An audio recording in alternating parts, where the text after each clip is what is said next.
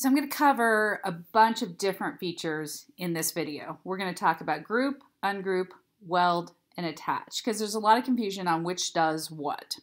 So we're going to start with the design that we created here, and we're going to click on this feature right here. Currently, this is grouped together. That means that if we want to move it around, it's going to move around all together as one. However, when it's grouped, it does not cut together. So let's take a look at what happens here. So we have a grouped, and it doesn't cut together. It actually wastes a lot of vinyl because it cuts in all different pieces and they're not nicely linked together in here. So we're going to go in here, and the first thing we're going to do with this is we're going to just attach them. Okay. So now when you go to make it and you go over to that mat, they're all attached in the way that you wanted to have them cut. Also saves a lot of vinyl. And it's just going to be a lot, it's going to be more cost effective. It's going to be easier for you when you go to put it on your design. But grouping does not do that. All grouping does is allow you to move it around together. It allows you to do things like resize, things of that nature. But attach is what allows it to cut together. Now, weld would do the same thing. However, in this particular instance, there's really no need for weld because they are all individual pieces and they aren't touching. So we're going to undo our weld here because the disadvantage of weld over attach is that once you save it, you cannot unweld it. So if you are going to be doing any welding and you're not quite sure, you might want to save your project, then continue to work on it. And that way, if you unintentionally save it and it's welded, you still have a backup where you can undo that feature. Now, in this particular case, these are currently grouped, so we're going to ungroup those. Now what happens is if we go to move it, they move individually, okay? So they're also going to cut individually. If you resize one, it's going to resize individually. Pretty basic concept there. So let's go ahead and get that back where it was. And now they are grouped again. All right. So in this case, I'm actually going to ungroup it. And then I'm going to take this one and I'm just going to rotate it across. Now, I can group this. This isn't for pretty or anything. This is for demonstration purposes only. I can still grab all my other items, group them back together, and now that allows me to move and size them together as a group. So proportionately, everything stays the same. Okay. Now, for cutting purposes, we can also attach. But what's going to happen when we go to do this is that while they are attached, they're going to cut individually. So every line on here is going to cut. So we're going to cut right through those two. So you're going to have 5 pieces here when you're done instead of 3. All right. So the way to avoid that, that's when welding comes into play. So if we weld this, now that is all one piece. So when it goes to cut, it is actually going to cut as one piece there. You'll notice there's no lines cutting across here. Okay, and actually, instead of 5 pieces, it would have been 7 because you would have had the little pieces in between too.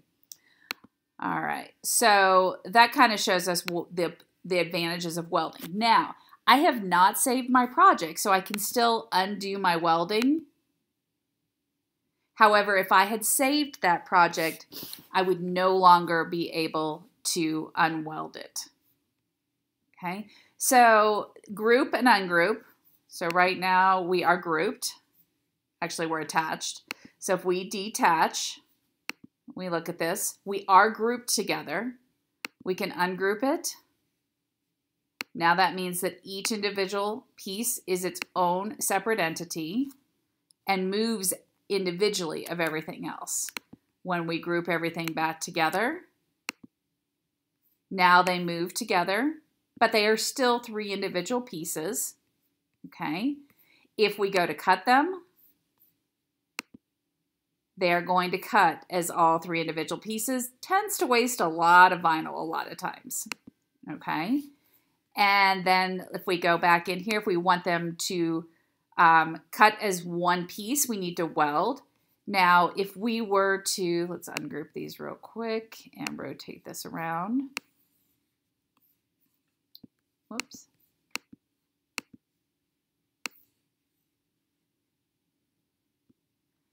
Now, in this case, Attaching them isn't going to do any difference from welding, except it's going to allow us to unattach them later. So again, when we attach,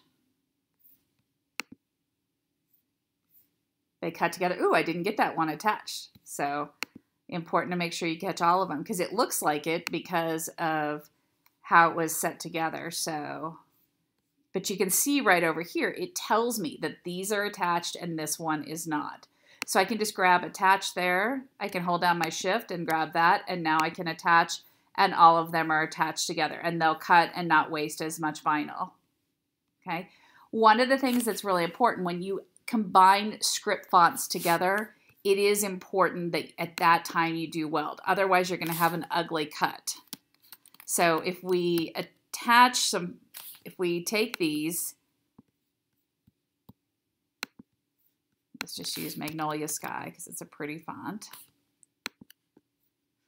And I'm going to move those real close. I did a negative 0.7 on my letter space to kind of move them in. Okay. Now, again, ungrouping can be very beneficial here because they aren't all attached. I moved them real close in. So now if I ungroup this,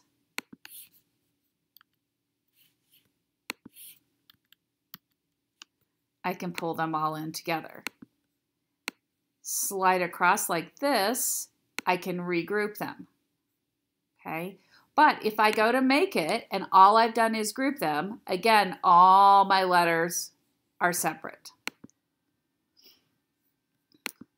If I attach them, great, now all my letters stay together. But one of the things that we need to look at here is that I'm going to have a cut line between every single letter. And we don't want that when we have a pretty scripted font. So that is when welding is going to come into place. And now when I go to make that particular one, we can see it's cutting as one piece. There's no cut lines in between the letters.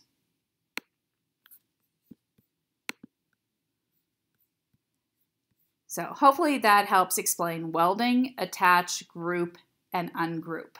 I know there are two separate parts of the menu, but they really all kind of are interchangeable in certain aspects.